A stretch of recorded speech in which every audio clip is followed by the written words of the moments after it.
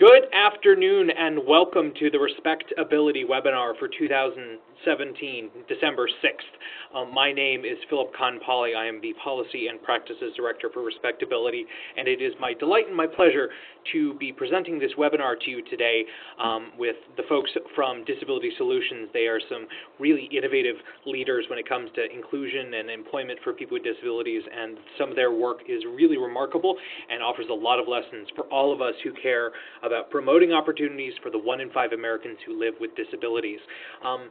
So I want to back up a little bit and kind of give you an introduction to the work they do and kind of why I felt that this would be a very valuable conversation to have today.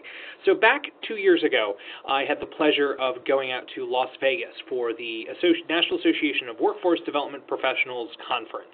And as part of that, I had the opportunity to coordinate a site visit for some of the NAWDP attendees to a program that was being supported by Disability Solutions in a Staples distribution center and a Staples retail shop and a Pepsi plant. And it was really amazing to see their approach to training, their approach to integration and inclusion, the efforts that they were making to really let job seekers with disabilities shine, and those successes are really remarkable. I know everybody who went to the site visits was amazed and really very intentionally thought about, well, how can I serve a job seeker with a disability through, a new opportunity? How can I learn from those lessons? And ultimately, it comes down to the fundamental lesson that we all know that if we find the right jobs for the right people, it can and will succeed. And it goes especially for people with disabilities. And some of the biggest brand names that are out there, Starbucks, Pepsi, Walmart, brand names that are part and parcel of America, are companies that have started really improving the talent that people with disabilities bring. And so I'm very excited. Joined today by Kevin and by Julie from Disability Solutions. They will be walking you through their program. They'll be talking about some of their work, some of their strategies, some of those best practices from leading employers that are really changing minds and driving inclusion in the workplace today. So, Kevin, Julie, please take it away. Thank you very much, Philip, and welcome to today's webinar, Changing Minds and Changing Lives Through Disability Inclusion, presented by Disability Solutions. Philip, again, thank you to you and the Respectability team for the invitation to present. Very happy to be here. So today's webinar will discuss how Disability Solutions, a corporate disability consulting firm, is changing minds and changing lives through our work with Pepsi, Synchrony Financial, Staples, and other employers across the country. Disability Solutions clients have hired over 350 people with disabilities, including veterans, over the past 5 years through the planning and implementation of a strategic approach focused on driving business results. Julie and I today will discuss best practices and tips on bridging the gap between employers and the community partners who serve all job seekers with disabilities that have produced real outcomes. So as you can see, Disability Solutions is at Ability Beyond. So Ability Beyond is headquartered in Connecticut and has provided services, all different types of services for individuals with disabilities for over 60-plus years. As of 2017, we have obtained jobs for 1,300-plus individuals with disabilities nationally. Disability Solutions is a consulting arm of Ability Beyond created to help employers navigate the world of hiring initiatives for job seekers and veterans with disabilities. So Disability Solutions, we are a team of consultants across the country with an array of both business and nonprofit backgrounds. Our client list includes, again, Pepsi, Staples, Synchrony Financial, Aramark, Aon, and more. Disability Solutions basically partners with our clients, who are the employers, to create a playbook from A to Z on how to recruit, hire, and retain job seekers and veterans with disabilities for their companies. Our team has a focus on strategy development, partnership development, recruitment, training, compliance, human resources, and more to best prepare our clients, again, the employers, for success. This past October, we recently celebrated our 5th-year anniversary. More on Disability Solutions. Again, you'll hear a couple times throughout the presentation, our motto is changing minds and changing lives. Through our clients, we are changing minds and in return changing the lives of those individuals that are employed and specifically have a disability. You can learn more about our services, success stories, and more at our website, disabilitytalent.org. And we also have a career center, which we'll talk about a little bit more. Great resource for both employers looking to hire individuals with disabilities and those job seekers with disabilities out there looking to work with employers who are looking for a diverse workforce.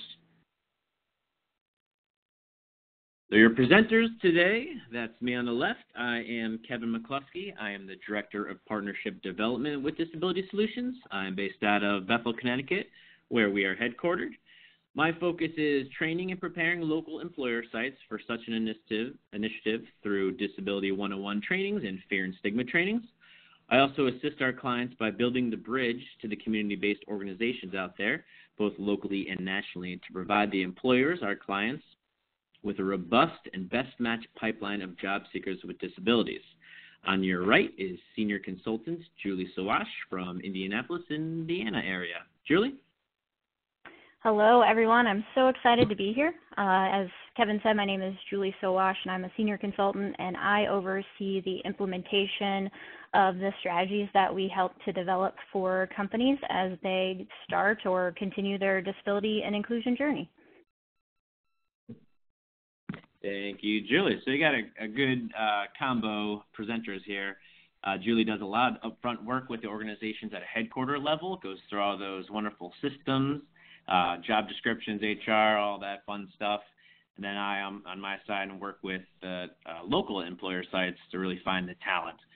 So you're going to learn a lot today. All right, so why are we here? So the hiring of job seekers with disabilities is typically viewed as charity. Disability Solutions and our clients, the employers, are changing that thinking through, again, smart planning and outreach to set the example that hiring individuals with disabilities isn't just the right thing to do. It really does make business sense. So again, our motto is to change minds and change lives through hiring of individuals with disabilities, and our missions follows that lead. So again, we are here to change the conversation from charity to talent value. Again, we are talking about a sustainable business model, so it's when the company invests and puts time and money into the program, we make sure it works and gets business results with what they're looking for. We have strong case studies, and we're going to talk a little bit about our case studies with Pepsi today and Synchrony Financial and some of the success we've had and continue to have. We also, a part of Disability Solutions' mission is to create a good pipeline of revenue to provide services back to individuals with disabilities to the parent company, Ability Beyond. So Disability Solutions is out there nationally doing a lot of work, and we're funneling some money back into Ability Beyond, which, again, serves all individuals with disabilities. And, again, change the conversation from people with disabilities can't do to what they can do. Very important out there. Again, changing minds. And change the systems from within. Julie's going to talk a little bit about it. So more people with disabilities nationally could be engaged in meaningful employment at all levels, from the boardroom to the mailroom. Julie, I'm going to turn it over to you. Awesome. Thank you, Kevin. So I think it's just the easiest for me to start at the top and give you all a very kind of strategic way that we try to talk to businesses about the importance, some of the things that we hear from them that are important to helping them build, remember, a sustainable program that has a good business impact and also has a good community impact in terms of people getting into work. And so I'm going to give you a really high-level overview of that and a little bit about what we do up front in strategy development, turn it back over to Kevin to talk about the really cool stuff in partnership development and actually getting people to work. And so really we see 4 basic building blocks of why companies want to start to engage in our community. And the first one, and we'll kind of get into this a little bit, just so everyone has a good understanding, it's a pretty complex piece of information, but is affirmative action compliance. So that's Section 503 and 4212, which we'll get into here in a few minutes, about why companies who have contracts with the federal government are required to start hiring in our community. The second piece is, we're really at a full employment rate right now, and there's a lot of talent in the disability community that has been untapped, and really bring a diverse perspective into a workforce. And additionally, we know that a good portion of our population is actually aging into a disability. And, the next thing is brand. Companies want to be seen as what's different about them, and part of that is their employer brand, how they engage their workforce, how they attract new and innovative job seekers and employees, and part of that is a great positive culture that's inclusive of all types of diversity. And the last reason is just kind of as I talked about before, we are a growing market. We have a consumer disposable income of over $650 billion. And when you think about not just us as a community, but then our family and friends, that's a lot of income that can be spent on brands that really want to impact our community in a positive way, nearly $4 trillion annually.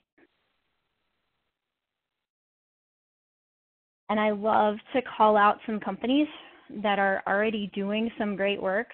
Kevin is going to talk about my two favorite from an employment perspective, PepsiCo and Synchrony Financial, and we're so proud of the work that we've done with them, but really how they've owned this and created initiatives that live and breathe within their organizations. I love to call out Duracell and Guinness also from a marketing perspective. Duracell has some awesome commercials with Derek Coleman from the Seattle Seahawks, and Guinness has done a series of commercials about integrating disability into everyday life, from sports to hanging out and having a Guinness and drinking a beer.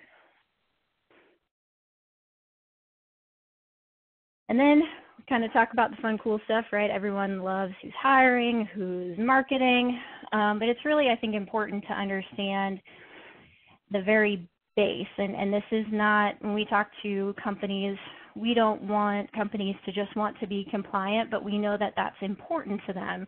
So we say that basically compliance is the reporting of all of your diversity activities. And I'll step back here for just a second. So when I'm talking about compliance, I'm talking about federal contractors.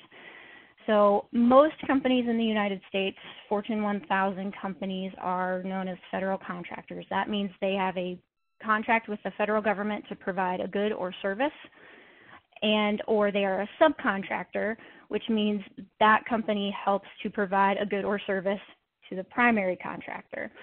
And so there are about 250,000 federal contractor establishments in the country. An example is a Home Depot. Home Depot is a federal contractor. Each Home Depot location is a location or an establishment that has its own set of affirmative action requirements. And in 2012, we saw some updated regulations to Section 503 of the Rehabilitation Act that really took away the non-measure of how people with disabilities are doing in federal contractors. So prior to 2011, the requirement was good faith outreach. Hey, I reached out to my vocational rehabilitation office and told them I'd like to hire some people with disabilities. I posted my jobs here, and that's all I did.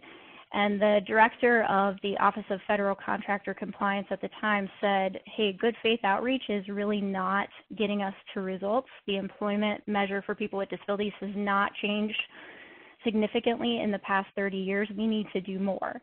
And so with that, they put together a group of goals that are now the updated regulations.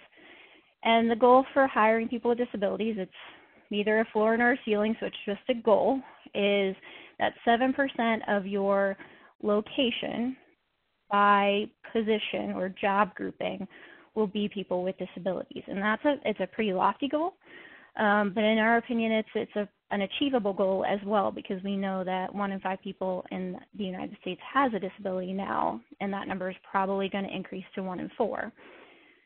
The additional things that were put in place are to increase measures so that we know if the dial is moving and what companies are moving the dial forward and what companies need to be encouraged to do more. And so the other pieces of Section 503 are around self-ID. So if you have a person who's applying for a job and you are asked to self-ID as a person with a disability or a veteran, that organization is a federal contractor. The next piece is to take a survey of employees to learn demographic information on a regular basis, to provide training and record keeping to your existing employee base, and then also to do an evaluation of the sources of your applicants. So I think this is really important from a partner perspective or a community-based organization perspective. If you are sending in job seekers to a company, that company is required to evaluate the quality and quantity of job seekers that are coming through their pipeline from each source. So that's a really great way to be a valuable addition to a local organization's, a local company's recruiting activities. And then we have also in 2012 similar changes to Section 4212, which are directly related to veterans, what we call protected veterans. I like to think about it more generally as veterans, but this includes veterans who have recently separated, who've had extended periods of unemployment, or have any disability rating. It's broader than that, but just to keep it simple. And for them, the benchmark is a little bit different. So for people with disabilities, it's 7% by location, by job grouping. For veterans, companies are required to hit a hiring benchmark. So all of their hires for the year should be 6.8% veterans. And that number changes just a little bit every year based on the number of veterans of a working age that we have in the population at a given time.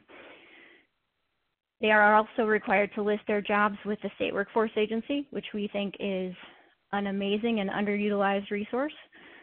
Same thing with the self-ID, which we'll take a look at in a minute, and also to make sure that they have that record keeping in place.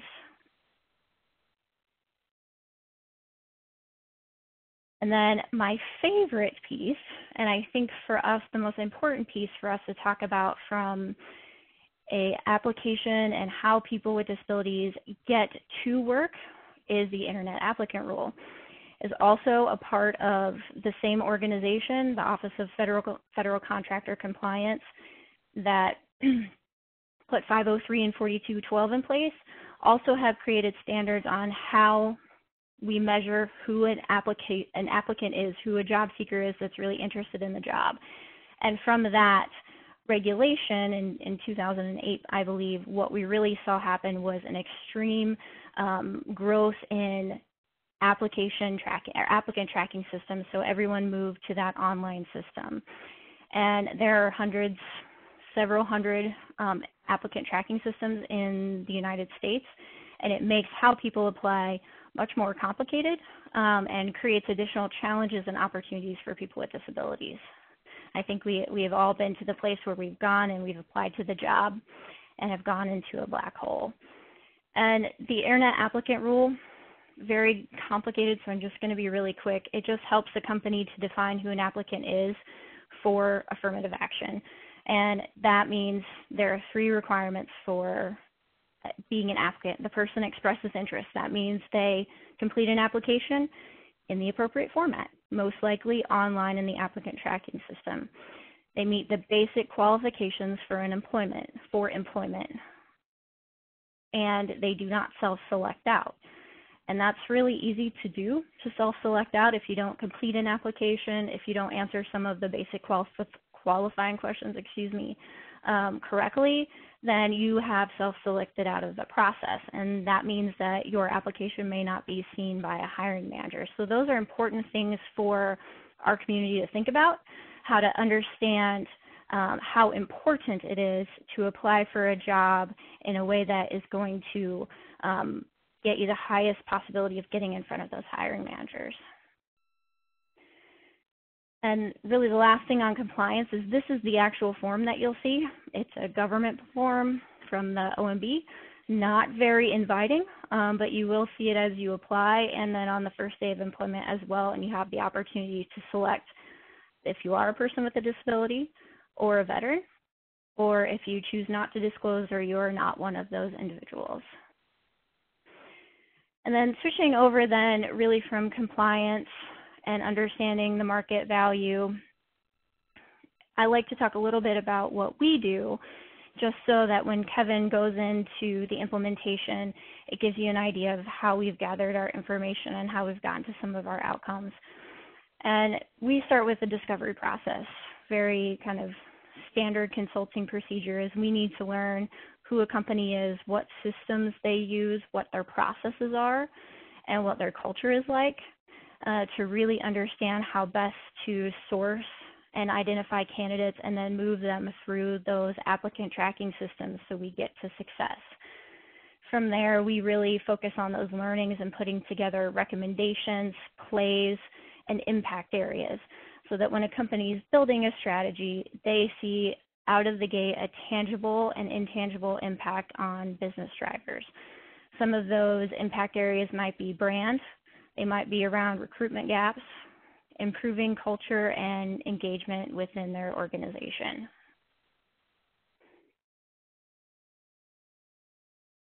And from there, we really help them to build a comprehensive strategy that they can lift and shift throughout their enterprise to make sure that they can hire people with disabilities in an effective and meaningful way. And that's really the candidate experience, the vendor process, and the internal processes and policies that both hinder or promote great growth for talent with disabilities once they're in the door. And then finally, from there, we design a strategy or design and build a program based off of what we learned in that strategy. And Kevin's really going to get into the meat of this, so I'm not going to take time from him, but there are lots of different ways to then put that strategy into place. And for us, one of the most important pieces is to make sure that those results are measurable and that we can have a positive impact that champions within companies can go forward with and give a good business reasons for growing programs like these. Kevin, I'll turn it over to you. All right. Thank you, Julie. So deliver and go live. So Julie went through some of the upfront work we do with these companies, being the employers. And what we do is we do a lot of education up front with these companies. All the companies we work with are very interested in hiring individuals with disabilities and starting a program. But there's a lot of fears, there's a lot of stigma, there's a lot of unknowns. So our job is really, again, to help them navigate through those waters. And a lot of things we often hear are, what jobs can people with disabilities do? And I'm sure a majority on the phone call can say, any job that they're qualified for or want to do. Then we also hear we are only hiring people with disabilities for these jobs, maybe your janitorial job or something like that. We here at Disability Solutions, we work with the employer to see what their needs are, and we help them find, individuals who meet their business needs, and they so happen to have some type of disability. So we find individuals who are the best match for those positions. So we are looking for all jobs, and as you'll see, anywhere from entry level to management is what we're looking to hire. We started in Pepsi, so we often heard a lot of people with disabilities can't lift things or can't physically do any of these jobs. Again, a myth, a fear. So again, we use a lot of education up front to really prepare these employers for hiring individuals with disabilities and finding the right talent for their business needs. So some of the education is really, what is a disability? So it's important to understand the wide range of people this talent pool represents. So as Philip said earlier, 1 in 5 people in the United States have some type of disability and also are facing challenges in getting hired. So we always say the term disability includes but is not limited to people with hidden disabilities such as depression, PTSD, anxiety disorders, ADD, ADHD, developmental disabilities such as Down syndromes, physical disabilities that impact mobility, dexterity, vision, or hearing, and disabilities due to medical conditions, injuries, or aging, such as Parkinson's, stroke, brain injury, or cancer. So again, we use this opportunity to educate the employers of all the different types of disabilities out there, and again, all the talent that's out there. So many believe that, since most disabilities are physical or visually apparent, the truth is that about 70% of all disabilities are hidden. 70% of disabilities are hidden. So a large percentage of individuals with disabilities, including those aging into disability for the first time, as well as those veterans with disabilities returning home to civilian workforce. We also, everyone nowadays seems to like celebrities, so we also talk about celebrities with disabilities. Justin Timberlake, Olympic record breaker Michael Phelps, Apple Steve Jobs, and actually our own Keith Meadows, who's a hiring and engagement consultant with Disability Solutions. So many different types of disabilities out there, and again, a huge talent pool. Also with that education, go over Disability 101, then we also talk about person-first language. So as we continue to educate employers, we start with a simple, to me, a little simple, but yet important piece on how to address a person with a disability. So as you'll hear throughout this presentation, we use person-first language. And I always tell my mom, don't be worried if you still say some of these terms or, you're getting used to saying something different. It does take time to break old habits. So when we address a person with a disability, we often hear the disabled, we hear the handicapped, the cringe-worthy R word, differently abled, special people, or challenged people. So all of these are often used, all the time, and some always have a little negative side to them if you think about it. So when you say if there's a disabled car on the highway, it means the car doesn't work or it's not functioning properly. So calling a person disabled, we really think it's kind of the same thing. So that's why we choose putting the person first before the disability, or really just keeping the disability off altogether. So again, disabled Keith versus Keith with a disability is a little different. Again, it's a small educational piece to get our employers and people not only thinking differently, but talking differently as well. It's a minor first step. So you'll hear us throughout this presentation saying job seekers with disabilities, again, putting the individuals first. So market value, Julie touched a little bit on this, I believe. So again, going in, educating employers that there is a market value out there. So as many of you might know, the individuals with disabilities are the largest minority in the United States. So currently, again, 1 in 5 Americans have a disability. It's really approaching 1 in 4. And that being the largest minority pool in America also has a huge spending power worth $796 billion. So think about that as an employer or a company. In addition, 70 million families have at least one member with a disability, 70 million families. Studies also show that 87% of individuals prefer to spend money on businesses that hire people with disabilities. I often compare the disability community to the NASCAR community. You'll see when NASCAR fans go into a grocery store or something like that, and they always look at the product a little differently and see if there's that NASCAR logo on it. They do support the NASCAR brand, and much like that, families and individuals with disabilities are very loyal to the companies that they know support companies who hire and support individuals with disabilities, also fostering inclusion. So they consciously select their products and services over competitors. I myself am definitely a victim to that. I don't know if a victim's the right word, but I was a Coca-Cola drinker my whole life. I definitely prefer a Coke over Pepsi. I'm not going to lie. Julie, don't yell at me. But since I've been working with Pepsi for the last 5 years, I definitely choose their products over Coke now, definitely. Again, Coke versus Pepsi, I'm not going to go there, but I do select Pepsi products. They have a wonderful array of different types of soft drinks and waters, and I drink Aquafina water because it's a Pepsi brand. I do support that. And working with their employees and their leadership throughout these 5 years, I see it a little differently of what goes into actually making those products and the people that do the hard work. So I definitely spend my money on Pepsi and others as well.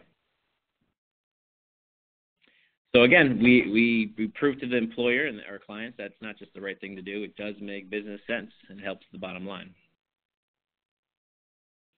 So let's talk about some of the work we've done through some case studies. Again, 2 of our clients are Synchrony Financial and PepsiCo. So PepsiAc was our first customer. I always say it's not a bad first customer to have as a new business. And with them, we created Pepsi Act, which stands for Achieving Change Together. And we came together, Pepsi and Disability Solutions, to create Pepsi Act to actively recruit, train, hire, and most importantly, retain individuals with all types of disabilities, including veterans with disabilities, within all areas of Pepsi's operations. So a couple of big things there is retain. We don't want to just get numbers. We want to make sure that individuals we're bringing onto these companies are staying. They're qualified for these jobs, they can do these jobs, and they can be successful in these jobs. So we really, at Pepsi and us, really wanted to make sure we are retaining individuals. And another part of that sentence there is within all areas of Pepsi's operations. So we're not just looking for some janitorial work or something like that. We are, again, hiring anywhere from entry level all the way up to management. So working with Pepsi to do that.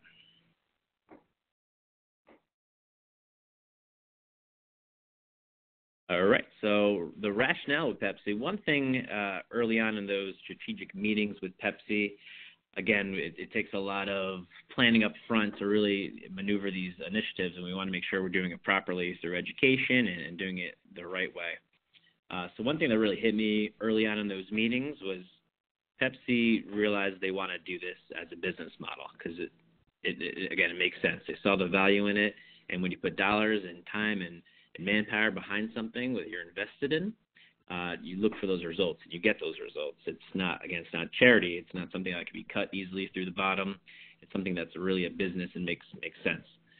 Another thing that really hit me was one of their top management said they wanted their workforce to reflect their community within each site. So again, individual disability is a huge minority pool out there. They wanted their workforce to reflect their community. So that really hit me. I thought that was really great. And the rationale behind the Pepsi Act was, again, strengthening the workforce.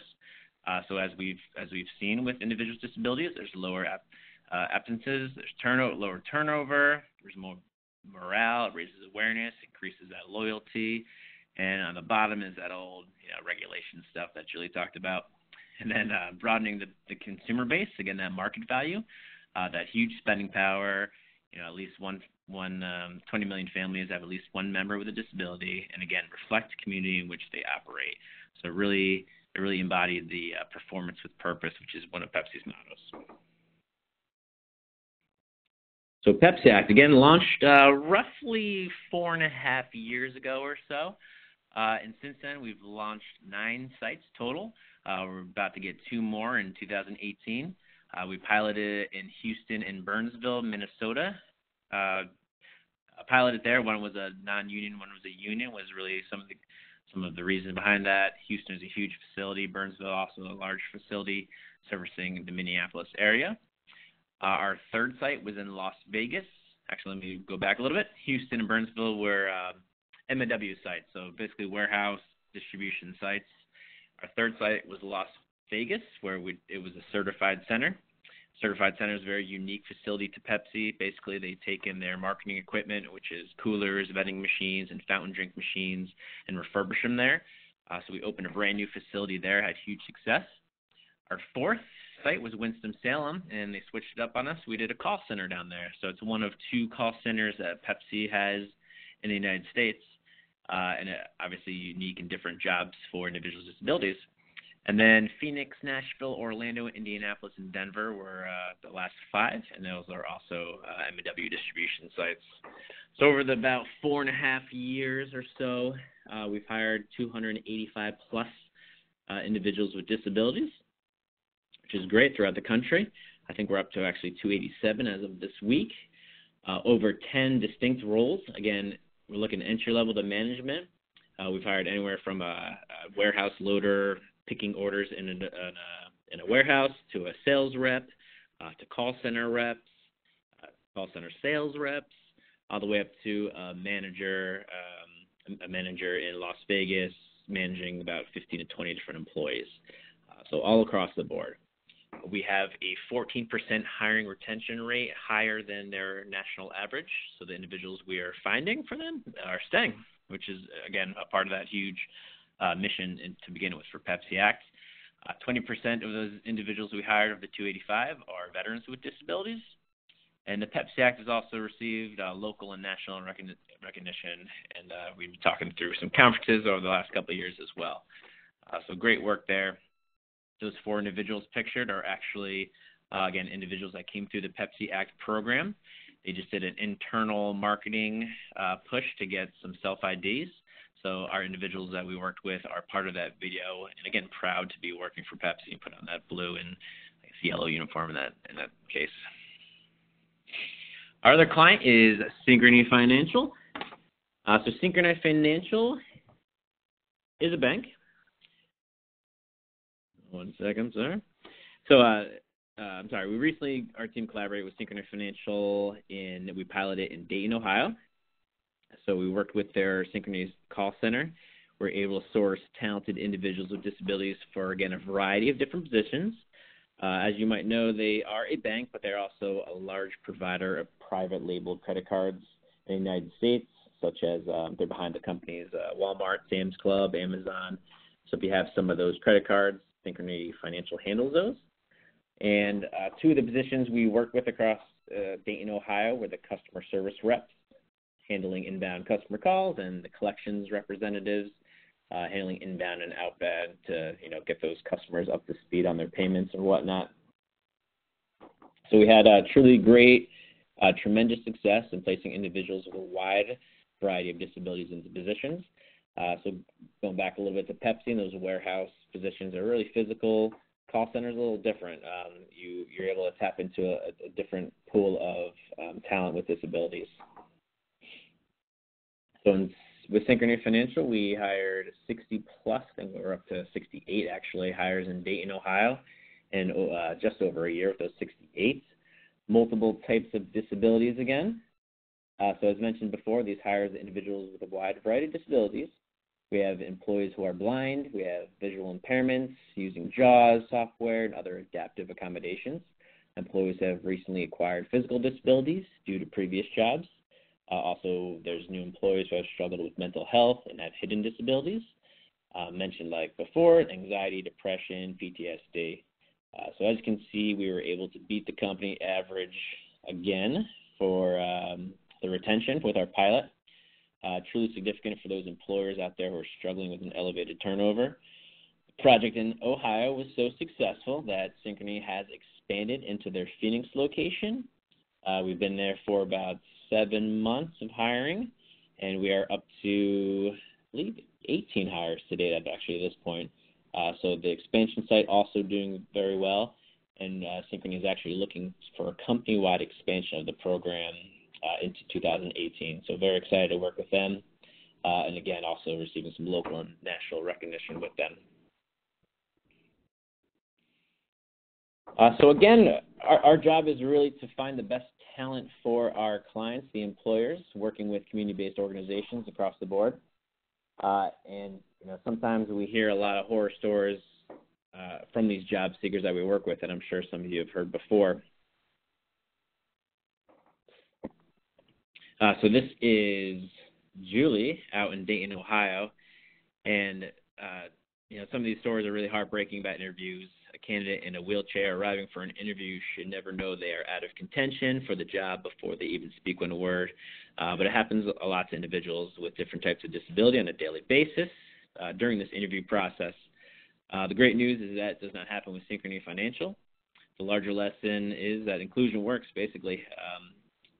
With our economy approaching full employment and employers continue struggling to fill important jobs, especially in the call center environment, individuals with disabilities remain the largest untapped labor pool out there in the United States. So when we see employers realize that employees are there and can succeed and thrive in these positions, it's a win-win for everyone. So we encourage companies to give individuals with disabilities the opportunity for employment and business, and they'll be enriched and rewarded in many ways, from culture and diversity all the way to the bottom line. So I'm going to some more success stories. That's Mark Lang. He's one of the top sales performers here in Dayton, Ohio. And that's Pete, an individual who has some hearing impairments. He worked as a forklift driver in Detroit, Michigan for 16 years, went out to Las Vegas, couldn't find a job because of his disability. He was struggling to get his foot in the door. He also struggled with the interview process because he never really went through an interview process before. So I work with him a lot one-on-one over the phone, through emails, preparing him for his interview with Pepsi. And he just recently celebrated his 3rd-year anniversary in September. So I'm looking at the clock. It is 2:12 right now, my time. So we have about 18 minutes left. I want to say we're going to leave about 5 minutes for questions. So at this point, if you do have any questions, feel free to message us, and the moderator will take some of those questions for us, and we'll try to answer them at the end of the presentation. And you can type your questions directly in the chat box on the bottom left. Thank you. All right, I'm going to show a quick video right now of our work with Synchrony Financial.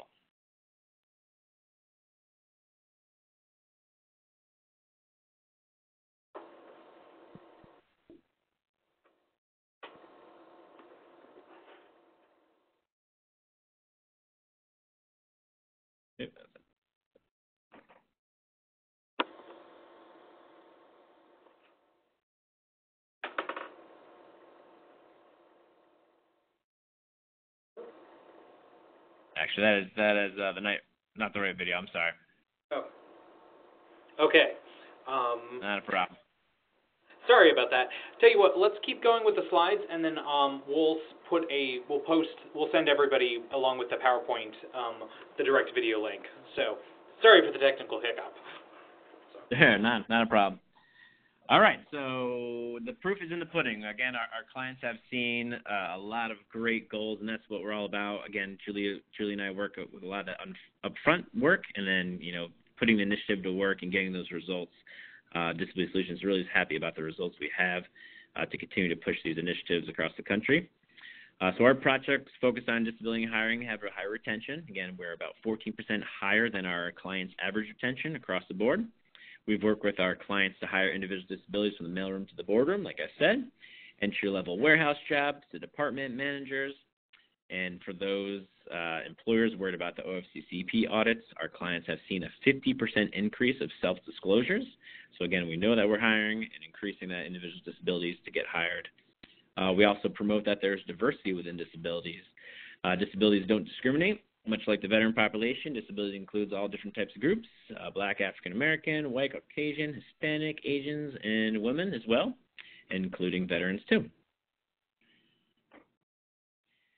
So I'm going to talk to you a little bit about the education we do as far as partnerships. So again, these companies are looking for talented individuals, employees, and we have talented individuals with disabilities that need jobs. So it's really a perfect match, as we like to say. So partnerships, we educate the employers on research and development, those partners, bridging the gap between, again, the community-based organizations out there and the employers, how to increase the pipeline, and support and feedback. So educate them on different types of partners. What we saw early on when we started Disability Solutions is there are many different partners out there, and many, many different employers are looking for a bigger pipeline of talent coming through the door. So what we did is, as far as partnership development, we make sure we reached out to all those community partners in the area and really find out what they have in that area, what's their talent look like, and is it a good match for our employers. And again, basically educate and build that bridge between the employers and the companies. So we like to talk about community-based organizations. We call them partners as well. So you got your state and county partners, such as VR, workforce centers. There's nationally known, Goodwill, Easter Seals, and also veteran groups that serve veterans with disabilities, such as the VA and the Wounded Warrior Project.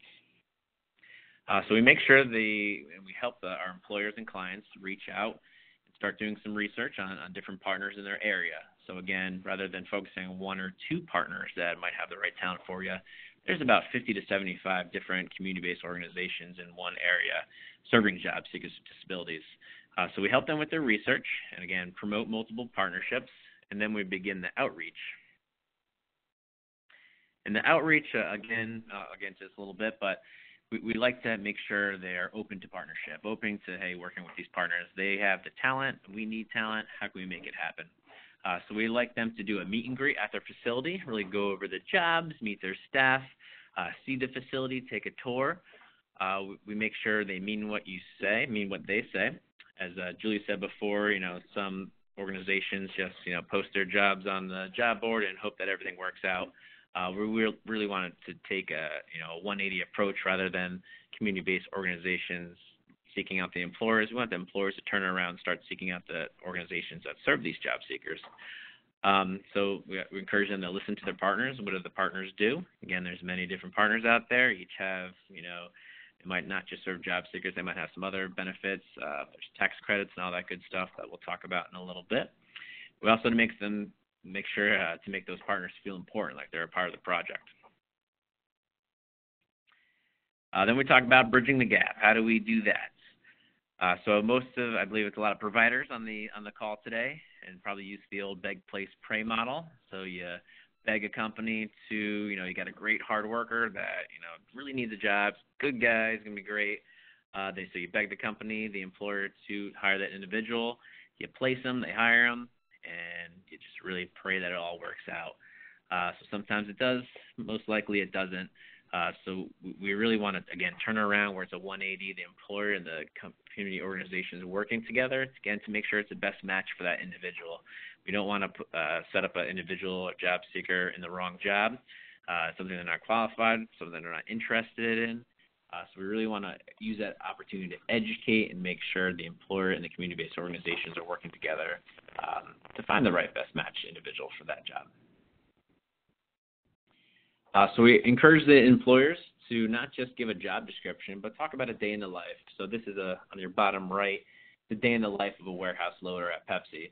The video that explains, what the job is. It shows the individual doing the job. It shows it's a physical job, so it's not fit for everyone. It's long hours. There's a lot of lifting. So, again, it shows what the job is and exactly what it is. So if I read the warehouse loader job description on the website, I can do that, sure. But when you see it, it's a whole different world. So we encourage companies to really show the community-based organizations what's the job all about, what are the day-to-day activities, what they really need to do. The applicant lifestyle, we look at the what's it like to go online? Is it an online application? What's that application look like? Is there videos? Is there an online assessment that you have to take? Is there questions I shouldn't ask or shouldn't answer the right way? What are their knockout questions? All that good stuff. All the way to hiring. What's the actual interview process look like? What's the job offer process look like? All that stuff. So again, educating the community-based organizations, therefore educating the job seeker on what that looks like. And then hiring needs. We struggle sometimes to get the employers to really figure out what their hiring needs are. When's a spike? When's a spike in the season? Is there no hiring during the Christmas holidays and stuff like that? So we really want to know what their needs are, how many they're going to need, when are these jobs posting, when should we apply, all that good stuff. So increasing the pipeline. I always have to put a Tom Cruise reference in my slides. It's just a part of my contract with Julie. So, again, increasing the pipeline. So a lot of these companies are really struggling to find the right talent for their group, for their company. So we encourage these companies to really, again, reach out to multiple partners in the area and continue to increase that pipeline, finding the right talent in that pipeline. So when these jobs open, you're interviewing, you're finding the right talent. And how do we increase the pipeline? And when we talk about increasing the pipeline, we want qualified individuals in there. So in some cases, with both Pepsi and Synchrony Financial, we worked with the community organizations in those areas to set up training and recruiting programs. So we went out with these employers, and we had open house events where job seekers who were interested in these types of jobs came, talked to the employers, talked to us, learned a little bit about the job, and at that point, you decide whether it's a good fit for you or it's not a good fit for you. Important to realize that this isn't something you don't want to do. Is just as equal as important to discovering a job that you do want to do. So we did open houses. We also did some trainings. So we did soft skills trainings, really interview prep to make sure these individuals go into a job with interview with Pepsi or Synchrony Financial and be prepared to answer questions.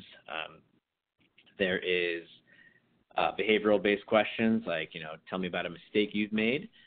Those questions are hard. Most people say, I never made a mistake in my life, which is not the answer the companies are looking for. They want to see an answer where, you can say you made a mistake, think of a real-life situation, and how you improved on that. So we work with the job seekers and the community-based organizations to really prepare those job seekers for success in interviews.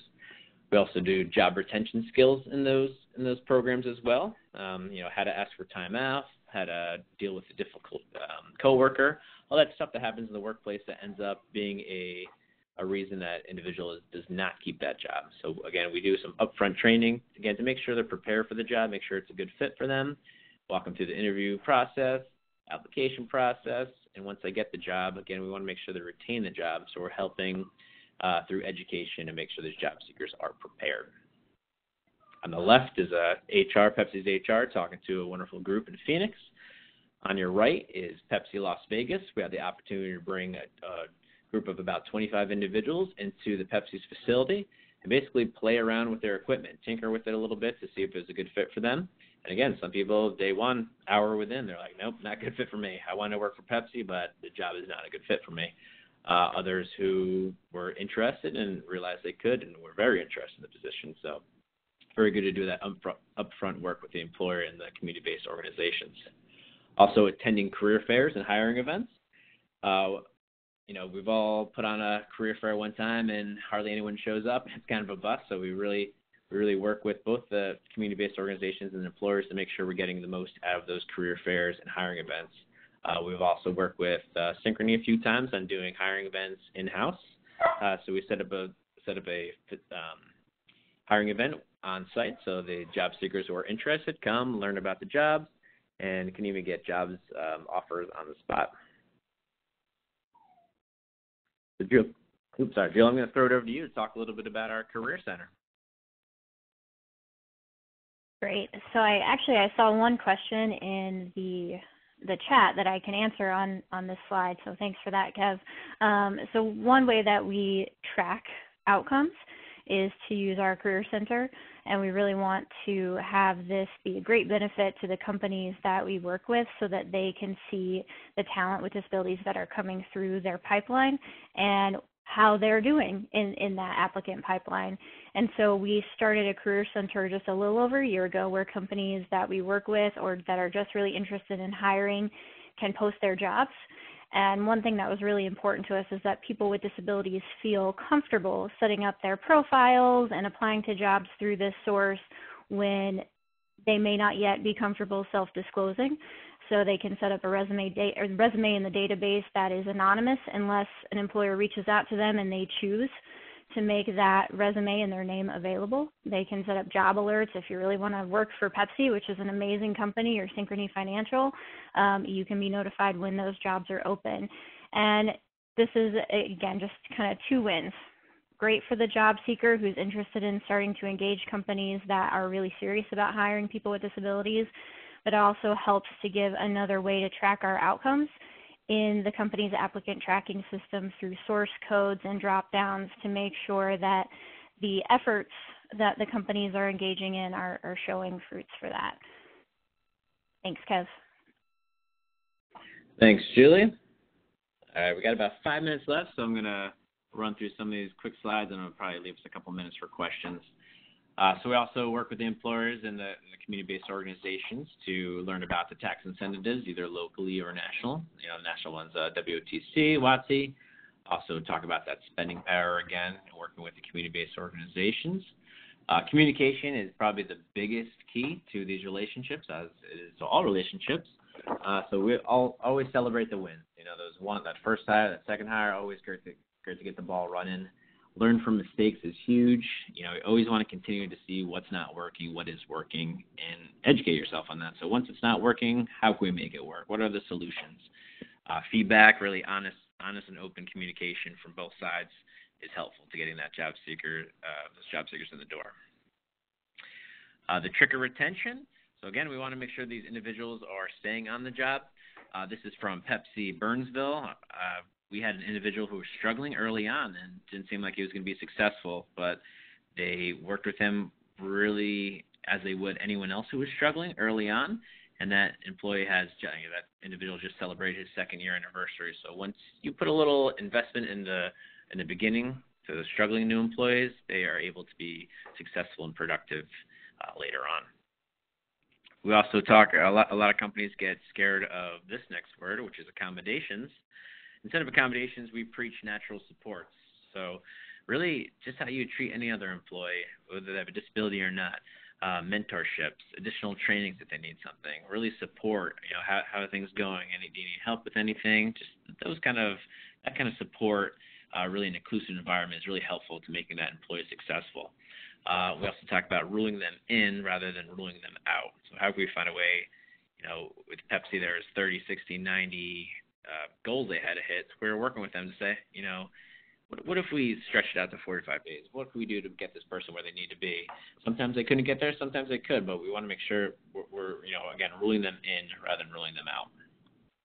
And again, a lot of employers get scared of accommodations, but they also usually forget about reasonable accommodations. That's the word that usually goes before it, or should go before it. And we like to call this adjustment of differences.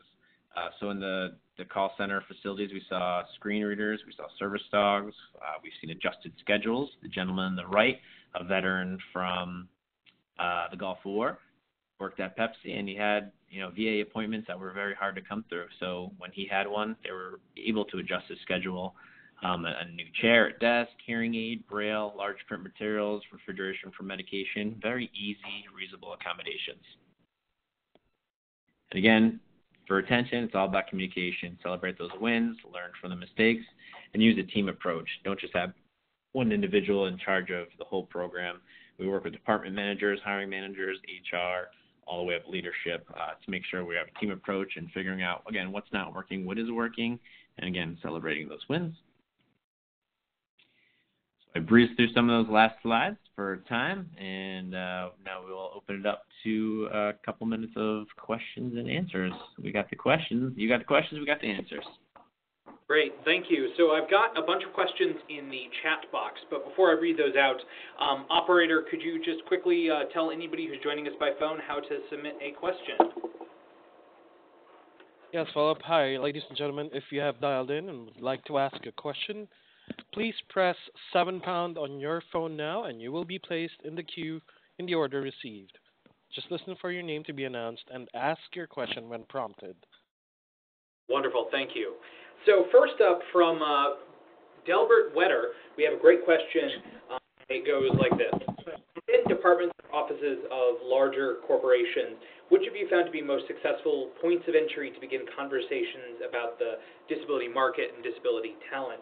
The obvious one that comes to mind is the HR department for employment, but what about other instances with brand engagement or marketing?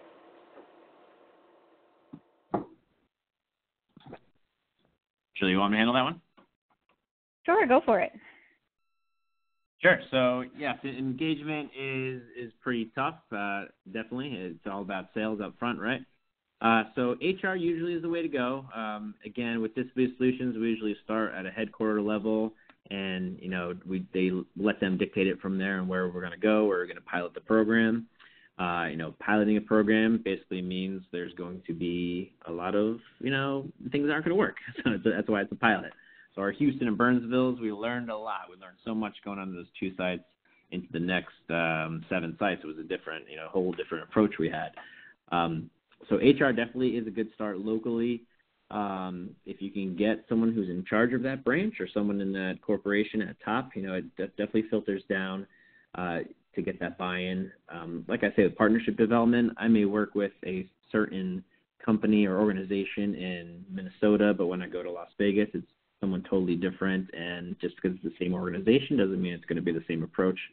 So it's just finding the right person, basically. It could be anyone in HR, it could be anyone at the top, but you really got to find someone that's bought in and going to listen to you and understand the benefits of hiring initiative for individuals with disabilities. Wonderful. And so then the next question comes from Chris Bailey, who asks a twofold question. Where do you find job seekers, and how do you track hires? Good. So I think Julie touched on tracking hires a second ago, but we can talk a bit more as far as finding the job seekers. So I'll give you an example in Phoenix. So I work with both Synchrony and Pepsi in the Phoenix world. And when I first do that research, so I go online, I work with companies or organizations I worked with before, try to get the referrals. So if I work with a local rehab business rep in, Minnesota, I ask them for the Phoenix one, and then I start developing those relationships. Again, there's in larger cities and smaller cities, there's about 50 to 75 organizations that serve job seekers with disabilities. So we really reach out to all of them, usually do a blast email. We do a survey monkey sometimes on what their company or organization is all about. And then we start hitting them through phone calls and really just promoting what we're doing, what the company is looking to do, and to see if they're interested in doing it. Most of the time, obviously, we're looking to hire individuals they serve, so they're definitely interested in it. So then I work with the community-based organizations to educate them on what the employer is all about, what they're looking for, what the jobs are. what's the application process look like, so they're prepared to really go ahead and make those good referrals. So again, just developing those partnerships, it takes time. At that point, you might not have someone who's going to be good for a warehouse role, and I know that. So 6 months down the line, as long as we have that working partnership, you're able to refer that individual and get some good talent in the door.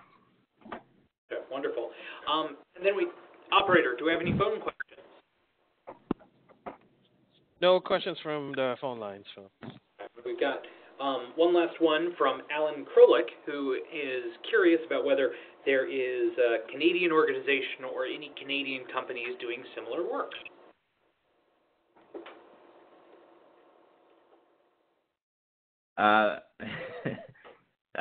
Julie, I was going to say something like that. I think the work we're doing, I think it's very, I'll say rare, that's not the right word, but the work we're doing, again, we're proving with results that our programs are working, our clients are bought in, the employers are bought in, community-based organizations, the job seekers are all bought in. It's been a great work with Disability Solutions. We are based out of Connecticut, but work across the country.